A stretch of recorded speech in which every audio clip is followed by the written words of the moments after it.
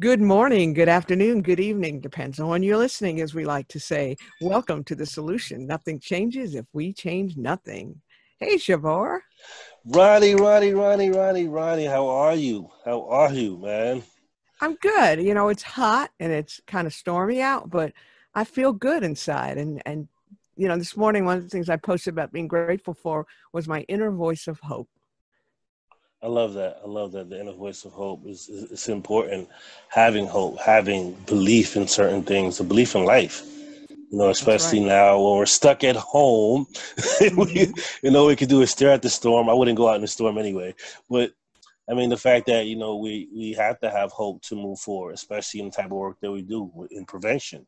There has to be hope, especially when we don't know what's going on with our young people or people in general. How they're coping. What are their vices? What are they doing to get through this?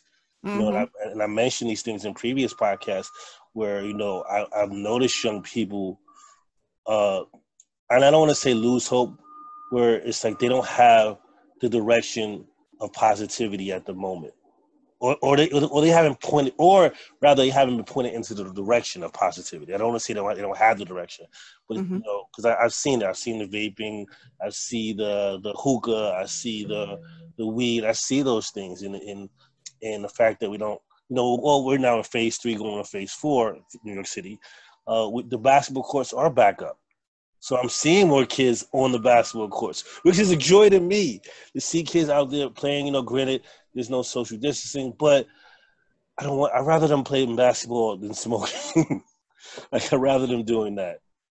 You know. Yeah, no, I get what you're saying. And, it's been a hard time for people. This is unlike anything we've ever experienced before. And I mean, I'm hearing about alcohol and drug use going way up. Overdoses have really gone way up. It's become a really sad situation. We're so used to that interpersonal connection. But one of the things we've been talking to our partners about is how they're creating that within a hybrid world. It's a new term Mhm. that I'm starting to look at, as far as not the term Mhm. hybrid, but seeing what we're Mhm. doing as hybrid, because some things are going back to face, not too many, but eventually they will. And we're looking at different things like on the college level, how they're going to do their counseling and things like that. When we're living in a world that has two genres to it. We're making this up as we go along, I like to say. But I just want to do one little quick disclaimer. For those of you watching, sometimes you'll see me turn around. I'm watching my dog, Lucy, who's my coworker. And every once in a while, I got to turn around because she's being, I don't want to say a bad dog. I don't like the word bad, but she's being challenging. So forgive me if I turn around. I love the But word. anyway, getting back to what we were saying. This is, what's that? No, I was gonna say I love that word. Like, when I used to run my after school program, I would never say a child was having a bad day. I would say they were having a difficult day.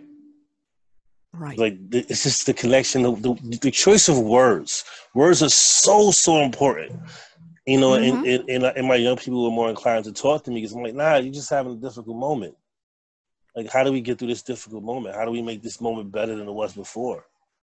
And And yeah. I had teachers come to me and say, "Can I use that?" I'm like, "I don't have a copyright on that. You can use that." But Exactly. I think we have some guests. We do, but I think we have one more coming. So I was going to just take a moment and wait for that last one to come in. That's not Yeah, a we have problem. some special guests today. I'm excited. We're going to be Special looking at guests. something that we've talked about, but we haven't really been able to delve into it. But Absolutely. I'll see who's there. And I love what you say about language. Language is so important. Sometimes we forget. We actually covered that in one of our posts. Like, it's a good time to be meaningful with your words. It's like, I'm big on words. We actually had a training the other day. We talked about words and how the use of language and depending on the individual who's using language and who's allowed to use the language based on their Hmm. circumstance. And it's really important. I'm sorry, go ahead. Well, we also don't want to create stigma when we use language. Yeah, And I yeah. like what you said about a difficult moment. I'm in long-term recovery. When I was in early recovery, a lot of times I'd have a difficult moment and think I was having a bad day. And I Hmm. had to learn to do an inventory at the end of the day and realize those few moments don't define my day. Just Hmm. like those few traits don't define who I am. So those are the kind of things that sometimes we need to instill in young people and in people, older people too. We all forget, we all go there. But that's a lot of what drives people to use or to misuse drugs and alcohol. And I think we just have to keep the hope alive and just keep people feeling loved and supported. That's not to say that's going to stop them from using, but it might delay that use and it might bring them to a better path at some point. No, and I definitely agree. Sometimes it's about the delay. We can't stop every action, but we can delay some actions. I know. Important and give people an opportunity to think about those actions during that delay. Oh, exactly.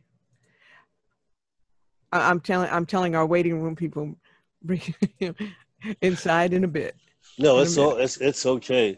But I think today's podcast is going to be extremely interesting, like you said. We have a group this time, opposed to one person. We have a group. Very exciting. This is going to be interesting. And it's cool because a lot of the work we talk about is with young people, and they work with varying ages of people. Primarily, where they are, they have more interaction with young people than our other coalitions. Based on their work. And I'm like trying to give hints without saying who they are. I know, right? Well, let's just say, for me, when I started using, it was in college. Okay. And that's where I had my greatest challenges. Because of, it wasn't just peer pressure, but all the stress. So many times people forget that those are hard times during our lives when we're teenagers, through 25 and up. But a lot of times those adolescent years and early 20s are so challenging. But people like to say, oh, those are the best years of your life. Well, that's not how I remember it. I remember having a lot of challenges. But you know what? How about if I bring our guests in so people don't think that we're talking, in circles here.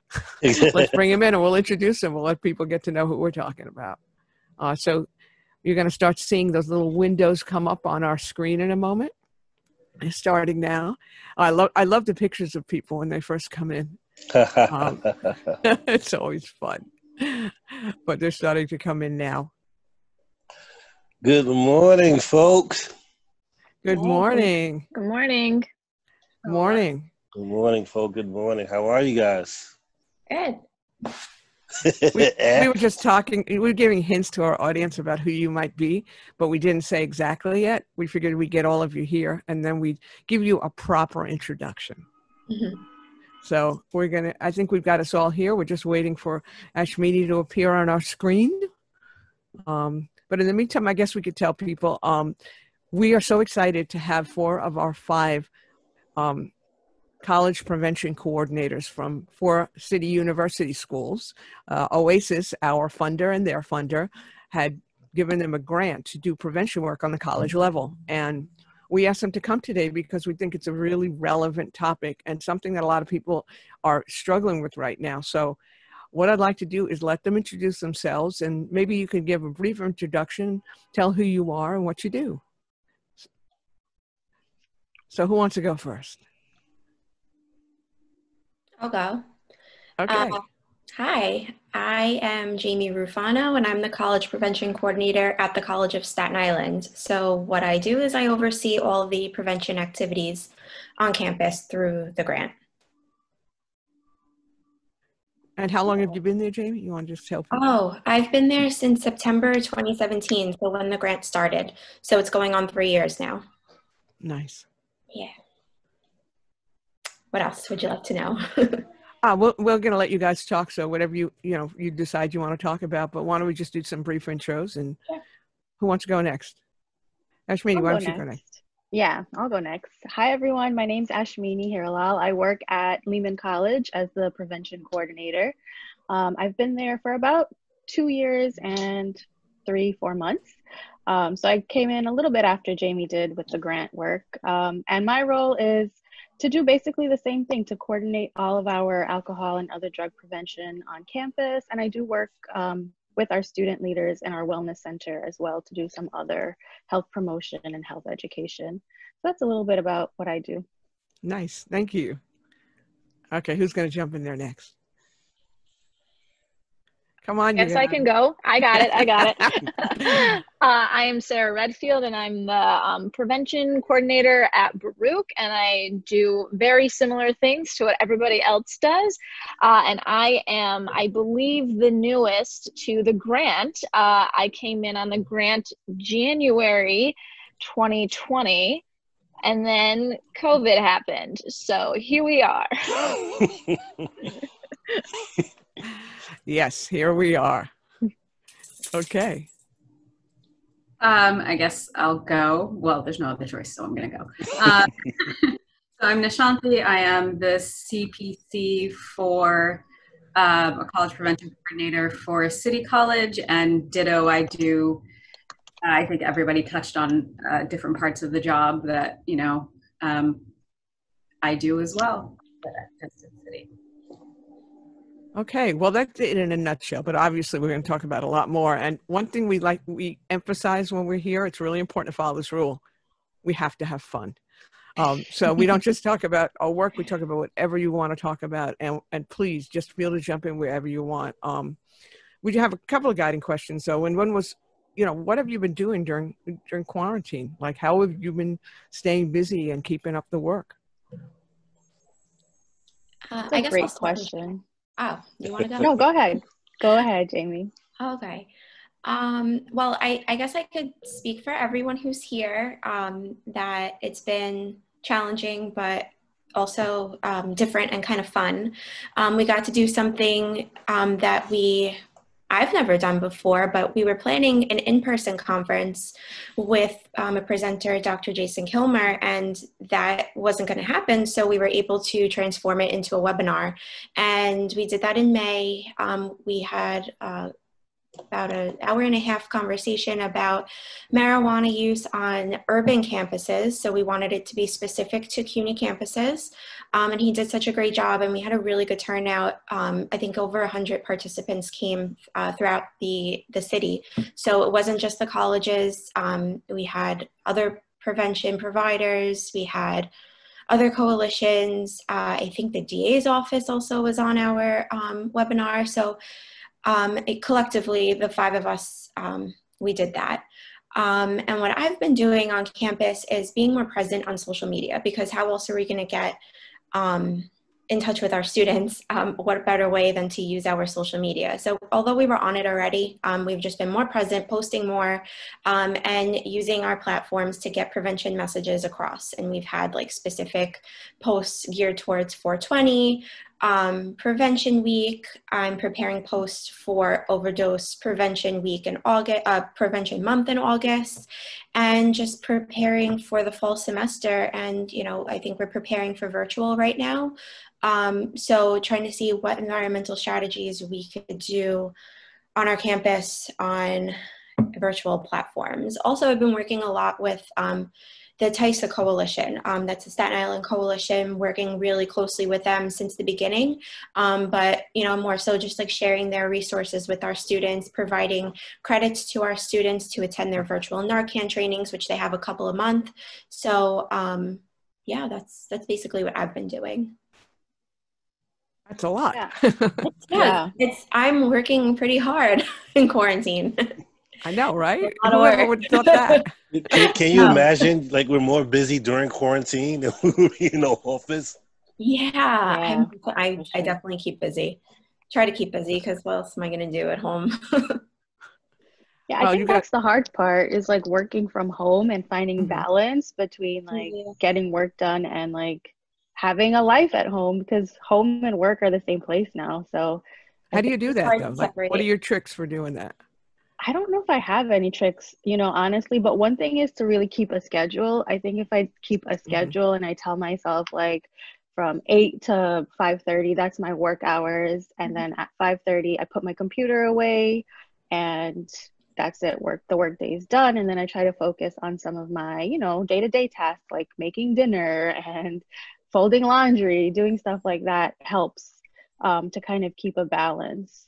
But it is challenging because, you know, your office is in your kitchen sometimes, or it's in your living room. And so really trying to keep that balance can be a very big challenge, but we're all doing it. So yay us. Um, and just like Jamie, I think, you know, I've been doing the same thing, just trying to engage our students in a virtual platform. So we did like Jamie mentioned, we did the marijuana conference, which we're really proud of just because we brought together community partners, we brought together campus stakeholders, and we got really positive feedback. So we're really proud of that because we had to shift really last minute from an in-person conference to the webinar. In addition, like I've been trying to do some virtual workshops to have our students be a part of. We did some like on just like general wellness, and we did some on self-care because I think self-care is really important for people right now, especially when you don't have access to your support systems, you don't have access to your friends, your family, your normal environment that you might be accustomed to studying in. So we did some of that. And then like Jamie, I'm planning for the fall to kind of figure out how we're gonna engage people virtually. And we're still trying to figure it out. But I think, you know, as we start talking about it with our coalition, we can figure some things out. Our coalition has been meeting, which I think is another great win because that's also challenging to get people together during this time. Yeah. So we've been having virtual meetings and it's been going well so far. So. Oh, definitely. And that the conference was absolutely great. You know, I was happy to be able to attend, and who knew that you could do so much virtually? I mean, it just really was effective. Yeah. And it looked a lot like this, except it was one little box and a PowerPoint. Yeah. That's great. You know, keeping busy is important, but the little everyday things in life get in the way. Like just now I had to lean over to let a dog out because she smelled a burger heating up outside the room.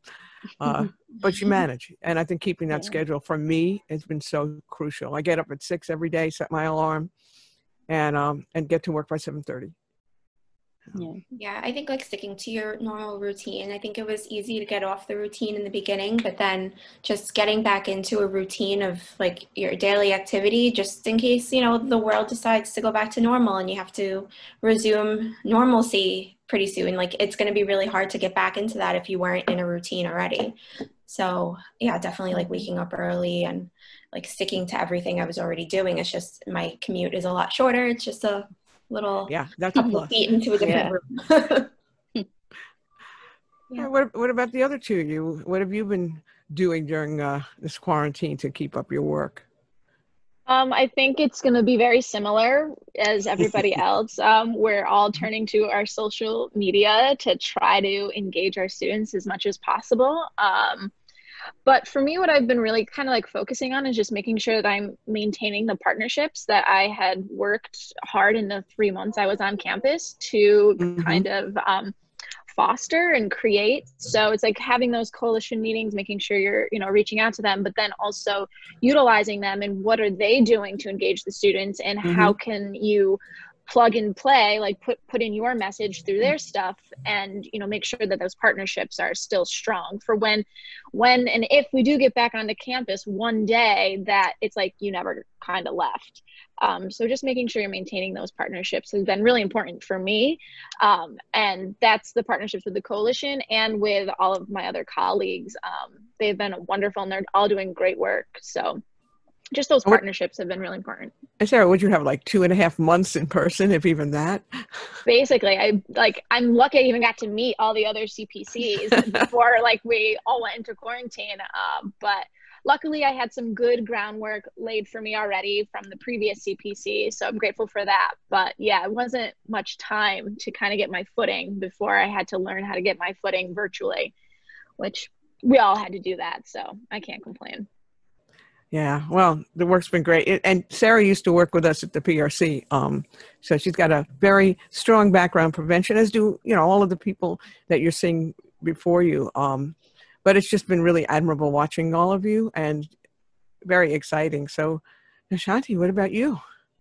I ditto, right? A different approach towards the beginning of the isolation. And I took a needs assessment approach. So what we did was we sent out a survey to all of our students to just ascertain how the pandemic is affecting their frequency of use, just so that we were prepped for whatever social norms campaigns needed to happen in the fall. I think a lot of us suspected we'd be virtual in the fall. And so, you know, trying to tie that into a campaign that was social media oriented, and, you know, making sure that our students still had access to the resources they needed was really important. But in order to figure out what they needed, we needed to survey them. So that took up a good chunk of my time. Putting the survey together, getting it out, analyzing data took up a big chunk of my time from May to June. So now really we've switched gears into creating a website, a landing page for all of our campaigns, for all of our initiatives, for the coalition itself. I have a great marketing team working on that. And then hopefully that'll roll out at the same time as our social media campaigns in the fall. So we're trying to increase our online presence. Yeah, and you know, we'll mention NYC Pop. We do every time we do a podcast, but we'll talk about that in a minute. But I just also want to give a shout out to Deanna, who is not here today. I was going to say the same thing. Chevar, why don't you go ahead? I got to let the dog back in. I do want to give a big shout out to her. I went on social media this morning, our NYC PRC page, and I think she had the baby, right? Am I correct to say that? No? Okay, no, maybe. Not yet. I saw something. Oh, you may have just made things happen. I saw something, but maybe I misread it, and I should have just texted her. But anyway, so she's with child. She is close, if not happening at this very moment. She represents John Jay, a really dope individual. Actually, all these women are really dope individuals, and I say it all the time. If I don't say it once, I say it twice. If I don't say it twice, I say it thrice. You guys are amazing individuals, and I'm sitting back listening just to hear your voices. This is how great you guys are. And I'm going to stop talking.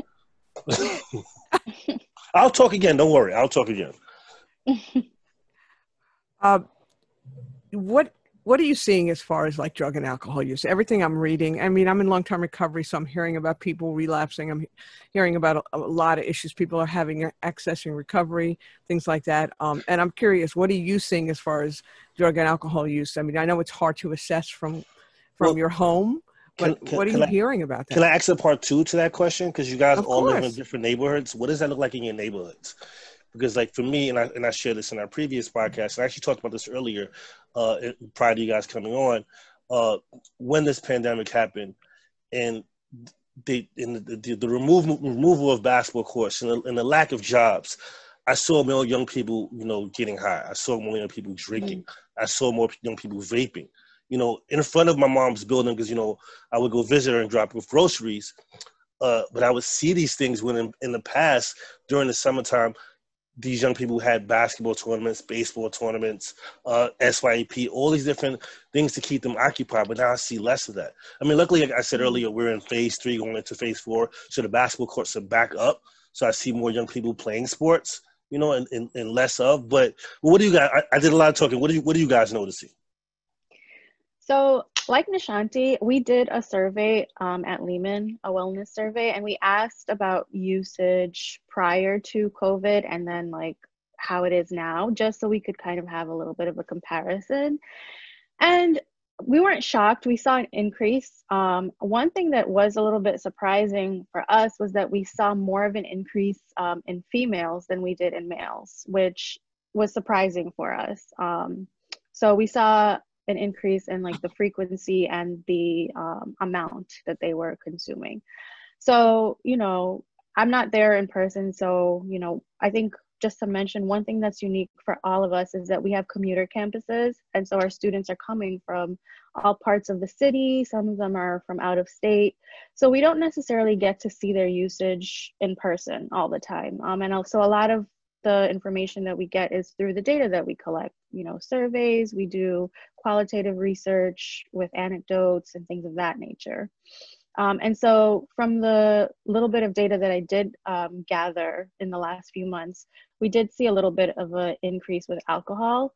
I didn't really notice much of a change with marijuana usage on our campus because of COVID. And in my neighborhood specifically, so I live in a neighborhood that is mostly private houses. They have a lot of small children here. So I never really saw, you know, a lot of use out in the public. What I have noticed though is like an increase with like people being out in their yards because they don't have anywhere else to go. But I haven't really noticed, in my neighborhood at least, an increase in like alcohol or drug use, just because of the nature of the neighborhood where people have their own private yards, so you can't necessarily see what they're doing. And so that's kind of why, for me at least. Yeah, just adding to Ashmini's point, in my population at City, we saw an increase in alcohol use, but it was a specific increase, right? They're not increasing the amount they use per session, but they're increasing the frequency during the week of which they drink. And so what was an average of 2 to 3 before, and I had, you know, the privilege of having December data and data that we just pulled in December and then comparing it, where the average was 2 to 3 days before, now it was really like 5 to 6, which means they're drinking almost every day of the week, which is concerning. And again, this was at the beginning of COVID. We just sent out another data survey to see if that's changed at all, because now that everything is opening, maybe you see a shift back to the norm, right? The regression to the mean. And so what was interesting though was that we saw a decrease in marijuana use. And so I'm wondering if that has to do with access, right? If people have less access to it, then they're not using it, which is an interesting statement, right? But there's obviously correlation does not equal causation, and there's a lot of other factors involved, but it has been on the forefront of my mind as maybe something that could be explored later. Oh, I think that's a really valid point. I believe access is definitely involved in that, because it's hard to go to your drug dealer in the middle of a quarantine or go to the neighborhood park to cop when, you know, people are watching people. You know, I go by my own experience, which was centuries ago, but I don't think the drug world has changed all that much. And I know for me, this would have been a time of panic. I don't know what I would have done, and I probably would have turned to alcohol. Because I always made sure, I mean, when you have the disease of addiction, and I'm not saying that all the people who use have that disease, but many do have substance use disorder. And when you have that disease, you make sure you have what you need. So this would have been a time of panic for me. You know, I don't know what I would have done except order from the local liquor store. So, okay, what about the rest of you? What are you hearing or seeing? Like Chevar said, in school or in your neighborhood? Yeah, so I can answer a little bit to both. My data hasn't been as formal as the others who have spoke already. I did not do an assessment of any sorts, but I have been still doing the experts for the students who have violated their residence hall policies. They got in trouble or they violated in February, and for some reason, the reason is COVID, they got their violation letters much later, so now. And I've been speaking with them over Zoom. So I've had about 10 of them up to this point, and it's been like pretty informal, but, you know, still following the assessments and stuff. And I'm getting like 2 very different answers. It's either I'm with my parents, so I'm doing literally nothing and I'm going crazy, or I have no parental or guardianship and I'm just doing whatever I want. And it's literally like one or the other. They haven't been reporting much in between, which I found interesting. But also I'm taking into account that they are speaking to me face to face virtually. So they might be, you know, telling a little fib here and there, but I'm getting a lot of students just saying like, no, I'm with my parents. They're very strict and I'm not doing anything. Or I'm getting, they're not much around and I'm just kind of doing what I need to do. And so we speak about that, and we speak about their relationship to the substance that they're using. And in terms of my like community where I live, which is in Brooklyn, Bed-Stuy, For a few months, I was actually upstate, and then I've been kind of hunkered down here in Jersey City. So I went back because I'm going to be moving. And my neighborhood just has this really weird feel right now. And I know it's because of this climate that we're in. But there's just groups of people on every single corner just smoking and getting high, literally every single corner. And it's just been very interesting. Everybody just feels so tense in my neighborhood now. And I can definitely see a usage increase with the community members. I don't know if that's maybe it's summertime plus like we're reopening a little bit. So people are just kind of like, finally I can get out. But it's been very interesting to be back in Brooklyn and kind of just feeling the vibes that people are putting out. It's been interesting to say the least.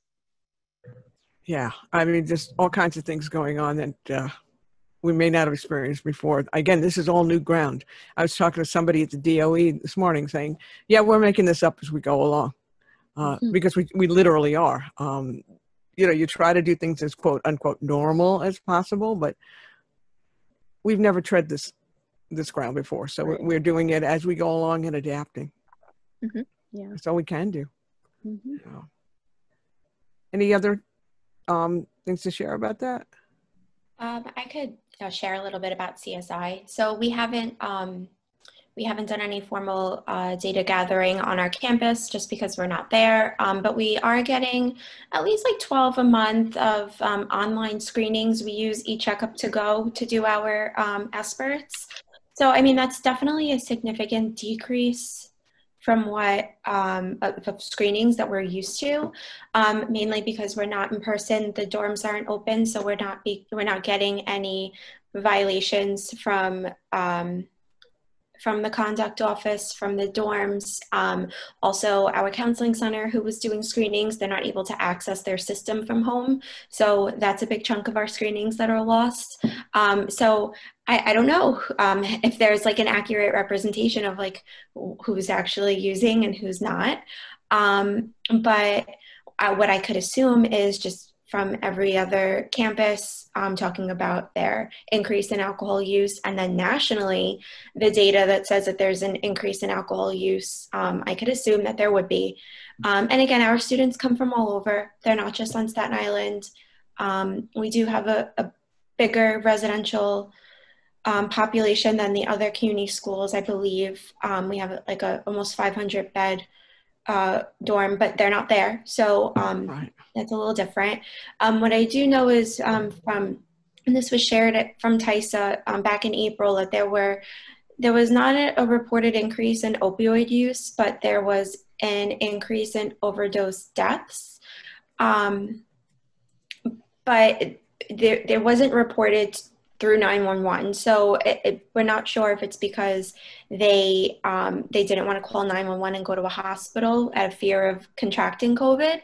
So I don't know if, the data is accurate on that either. So I think it's just like a weird, time right now for a lot of people. And I think, the increased stress for everyone, that it could be assumed that people are drinking more or using other substances more. I know in my neighborhood, I do live in Staten Island, but like Ashmini says, it's very residential. So people are in their houses or in their yards. I do notice that when I do take walks with my dog or with the baby, I hear more music, and I think people are just like having more gatherings in their yards. So I don't know, they could be using more. And you're home, so if you have a drink during work or school or something, I guess that you could just turn your Zoom camera off and you could be doing that. So I'm interested in learning more about our campus's use in September when we go back. I do want to survey students and see what they've been doing since quarantine. Yeah, it will be interesting to see. I mean, I'm hearing a lot about people having happy hour parties, Zoom happy hour parties, and virtual. That's definitely going on. Drug and alcohol use don't get quarantined; they exist no matter what. And people find inventive ways, especially when you're trapped at home and you don't know what else to do. Yep. Well, speaking of being trapped at home during quarantine, we talked a lot about prevention, right? and all this other this intense stuff. But what have you guys been doing to have fun to keep your mind right? Have you been painting, gaming, skateboarding off your wall in your living room? Talk. We want to know. The people want to know. Eating, sleeping. Eating. I gained like 25 pounds. I'm not. Listen. COVID-15. Exactly. Yeah. That is the truth. Let's see. I think I've been trying to cook more and just try like new recipes. That's always been fun for me and relaxing. So I've been doing that more, which again goes with the COVID-15 because once you cook it, you have to eat it. Taste it. Right. And I've just been like trying to relax. Earlier when COVID first started, my two of my friends and I, we did like a little book club, which was fun. Just so that we had something fun to read and then we were able to talk about it. And I've just been like trying to moderate, like, you know, watching TV, doing fun stuff, and trying to like even get out of the house for a little bit, whether it's to like go visit my parents. And, you know, even when I'm there though, like we still have to social distance because that's just the safe thing to do, but it's still nice to be able to see them and even just have a chat with them in person if possible. Yeah. So that's what I've been doing. It's such a fine balance, I think, like to try to keep yourself occupied and do things that are safe and fun. And I don't know. So what was the best thing that you cooked? One of the new recipes? Yeah, I want to know this. So my husband actually found this recipe for these chicken cheese stuffed balls that we made, and they were really delicious. They were like seasoned with like tandoori seasoning and then stuffed with mozzarella cheese. It was really yummy. I'm getting hungry. I want to share something. I've been using Zoom with my family, and my mom does a cooking lesson like every Saturday with my cousins and stuff like that. So it would be cool if Ashmini did a cooking lesson via Zoom and did that dish, as it sounds delicious, and we could eat virtually together. Okay, I'll consider it. I mean, I will definitely consider it. I tried it twice, and the first time, you know, it came out and we were like, this is a little bit darker than the picture that we saw, but it still tasted good. Then we tried it again and we got the coloring right. So I'll try it one more time and then maybe I'll teach it. Yes. It'll be fun for students though to be you know, to do some of that stuff too. I was being selfish. It was fun. It would be fun for me. Well, yeah. What about the rest of you? Like, so what have you been doing to have fun and stay sane? I, like Ashmini, really like cooking. So I've been trying my hand at vegetarian meals. I'm really versed in like fish and chicken, and but I'm not as creative with vegetarian meals. So definitely trying my hand at that lately. I've been working out more, which is nice because I don't have the commute and the long days. And so I'm like, well, I can work out from, you know, I'm privileged enough to have a gym in my building. So I just run downstairs and do the workout and come back up. And it was funny, for the first few months of COVID, the gym was still open, but I was the only one that was going. So like, I had my own private gym, which was nice. And then like, as soon as like phases started opening up, I started seeing more people. But we're really like, I love my neighbors, because if someone is in the gym, we just come back later. It's like, no, you got this. This is your gym. And then we'll come back later. People are leaving like hand sanitizers and wipes and things to make sure that, you know, we're safe, which is really thoughtful. And so that's really been something I'm doing. And the other thing that I've been learning is just like design elements. I've been working with a marketing team, and I have a brand and content manager, and I also have a web designer, and like they've been giving me lessons on the side of how to make logos and like posts that are within our brand and things like that. So I've been putting together a lot of just posts and logos just for myself. Like I have a logo for me. Oh, I love it. I want to see it. Yeah, I was going to ask, is this a passion project or is this a coalition project? It's both. So the logo for me is a passion project because I want to learn it. Because I've always been interested in design elements. I've just not I've never had the opportunity to learn like I'm learning now. And then I also have the coalition is building a student-facing brand, right? So we have our coalition, but we're building a student-facing brand that we hope will integrate with our coalition's goals, but also bring in more students because we're speaking to them, right? And so we have that as well. Nice. A lot of watching my roommate play video games. I don't want to. And she is on her Animal Crossing kick, so like I get to watch her pick flowers and do the island and all of that. So I have no interest in playing myself. I really just like watching her play. That's whatever interesting. you need. my son does that. He'll go on YouTube and watch people play. I'm like, can you do that? You just sit there and watch people play? Like, I'm freaking out. I'm like, why don't you play?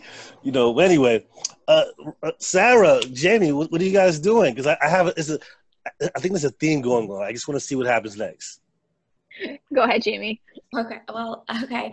I have a toddler, so he keeps me really busy. Constantly just like doing something with him, whether like I'm trying to entertain him going out for walks, or we have a pool, so I go out in the pool with him. Also, I've been, working out like Nishanthi.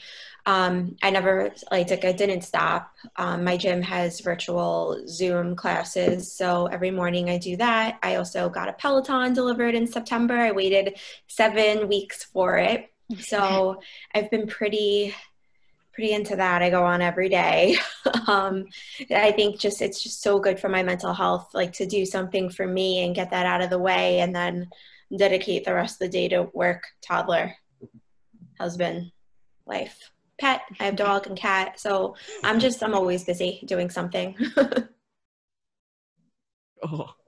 Yeah. Nice. Let's see. I definitely haven't been cooking. I hate cooking. You do? I don't love going to the gym. No, I have been actually hiking a lot. There's a lot of hikes in upstate New York and over here in Jersey a little bit. So about once a week, I'm doing at least a 10-mile hike and then some little ones on the side. But that's mainly for my dog's mental health and not necessarily mine, because if she's happy, I'm happy, and she doesn't drive me nuts. So I've just been hiking a lot. And then I've been just getting into really crappy TV. So I haven't been monitoring my TV. I've been watching a bunch of it. 90 Day Fiance, if anybody want to watch. I love it. Dude, oh my God, it sucks me in. It's painful so good. to watch. Guilty pleasures. It's so painful. Yes, it's painful to watch. At this point, I don't even feel guilty that I'm watching it. It makes me feel so much better about my life. It does. It definitely does. Like, I'm crushing it. And so I just get into really crappy TV, and because I don't usually get to do that. And it's been really nice to just mindlessly kind of, you just kind of block out what's going on for that hour and just, enjoy others people's misery that they're going through. Crappy TV can be therapeutic.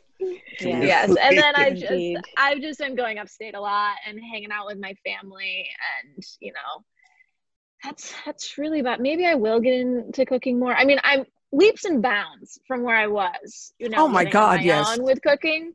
I know Ronnie that can attest. Yes. Yeah. No, when I first met Sarah, she couldn't even boil water, and then she progressed to breakfast burritos, and every day would bring every week would bring like 5 breakfast burritos and freeze them and eat them in the morning, and Ronnie would be like, "You're disgusting." No, I didn't. I was impressed. I'd say, "Did you make those?" And she'd be like, "Yeah." I'm like, "Whoa, she has accelerated her game here." I mean, your leaps and bounds. I mean, I'm doing a lot more cooking. It took us months before we'd even bring food into the house. We still spray the boxes with alcohol before they come in, and we take it out and put it in other containers.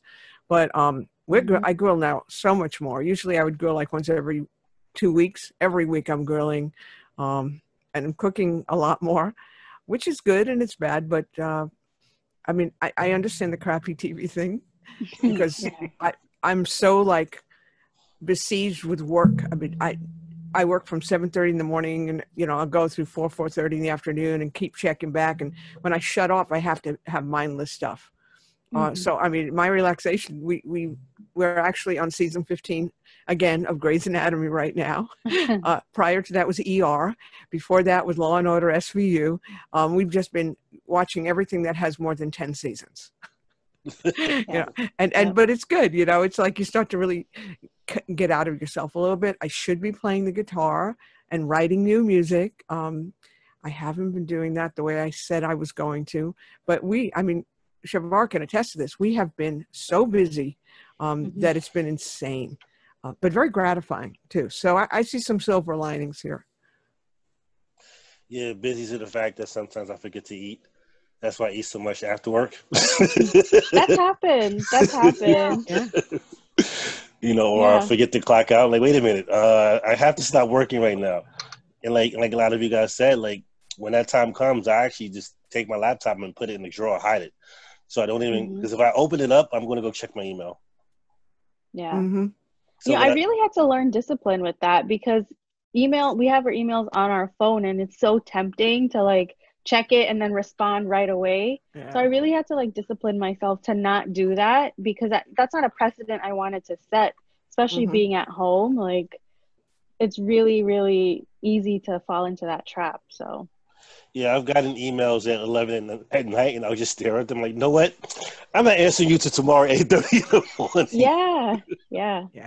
I mean, I think you guys are doing better than I am. I responded at 11 to an email last night, knowing that I didn't want to do it. I was like, no, I have to respond, because what else am I doing at home? No. Yeah, I won't respond. I always say, and please don't anybody take this personally. I'm not talking about you guys, but anybody listening to this, I always say we have to train them. We have to train the people we work with that we don't do that. It's about boundaries. When my workday ends, it needs to end, even though I'm cheating and reading emails. Yeah, but I'm not going to respond. I just won't do it. Right, unless it's an emergency. I think that's the only situation that I would obviously respond to, but usually it's not an emergency. It's just like a FYI or somebody requesting information or something like that. So it took me a lot of practice, because I used to do that, Nishanthi. If I read it at 11 p.m., I would respond, but for my own mental health, I was like, no, you can't keep doing that. Yeah, I turned the ringer off, and I have to leave my phone out of the room, because I know it drives my wife crazy when I go to get my phone. I'm like, oh, I'm just looking, and then I miss half the conversation. So I definitely need to leave it in another room and go focus on where my life begins. I always say this: we have important jobs, we love our work, but when work ends, we have a life that we can't replace. And for me, it's so important to make sure I put my focus into that life. I love what I do, but in the long run, the life needs to outlast that. And it needs to be where I put my energies and my love. And so I need to set that boundary. When the workday is done, it needs to be done. And I needed to hear me say that. But any other thoughts or things going on that you want to mention? Something you'd like people to know about you or about your work? I do want to. Anybody's interested in joining our coalition, yes, there's always a room for more people. We're always looking to grow our partnerships and to welcome new people to the coalition. Yeah, and Chevar, are you going to add something? No, I was going to talk about the effect that these guys have on our NYC Pop campaign. The participation that these guys have, whether. I know some of the stuff you guys can't post, but the fact that you guys are still there sharing information and sharing different tools, whether it's using the Google Doc and learning about how to track our analytics, or even introducing us to Linktree, or allowing us to use your paid Canva. Even everything you guys are doing, even posting and reposting. If you can't post on your on your coalition page, some of you guys have posted on your personal page, which I appreciate. It gets the word out. It keeps what we're doing going. So I want to acknowledge you guys again. Like I said earlier, if I can't say it once, I'm going to say it twice, and I'm going to say it 3 times and 4 times. You guys are so amazing. I thank you guys for being here today. Okay, and one final question for fun, before we end, what did you want to be when you were growing up? A race car driver. Nice. No, I'm serious, actually. Yeah? Want to be a race car driver. What about the rest of you? What did you want to be when you were growing up? What did you most want to be? I will bring it into my morbid fascination. I wanted to be a forensic pathologist. In my defense, it's because I started watching like CSI at like 8, 9, and I was like, this is what I want to do. I could see you doing that. I wanted to be a mortician, so Really? Okay. I would do it. I love it. I wanted to be a pediatrician growing up. Okay. I wanted to be a singer, but I can't sing, so I'm not really sure where my head But was you do at. it anyway. You're right. You're right. I do. I sing like no one's listening because you really should have some earplugs in when I sing. Except I was the person listening for a bunch of years. Only And when I was loved happy, it. Ronnie. Only when I was happy, which was a majority of the time, I'd say. So I loved it though. I look forward to it every day. Well, I wanted to be a veterinarian and a famous musician.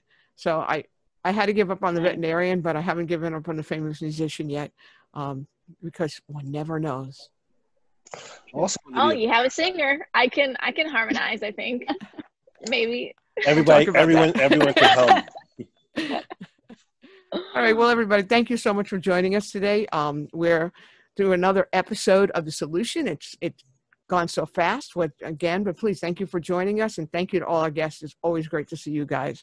Take care, and I'm going to see you again probably in a day. Or Thank two, you. or See three. ya. Bye. All right, take Thanks it for easy. having Have a great on. day. All right, bye. Bye. That was a great episode. I always enjoy talking to them. I love talking to them, man. Like I actually miss seeing them, and I actually miss going to their schools.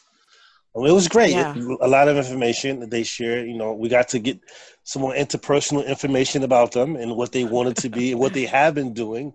And like hearing, I was like, wait a minute, they could have a cookbook or a cookbook / a workout hiking book with the designed by Nishanthi. She can design a logo. I thought, that's where I caught from all of that. I was like, wow, this is another way to get them together to do some type of prevention work in that form. Yeah, I mean, you don't realize all the talents that people you see on a daily basis or weekly basis have in their lives, and so many talents have come out of that group. I've really loved working with all of them. They're doing important work at the colleges, and I just wish them continued success. They're making it happen even during these difficult times. Absolutely. So I guess this is it for today. I guess it is. And to all the viewers, the listeners, thank you. And please comment, respond. We'll reply to you. Share this video, share the audio. And thank you. Yes, please tell your friends to subscribe.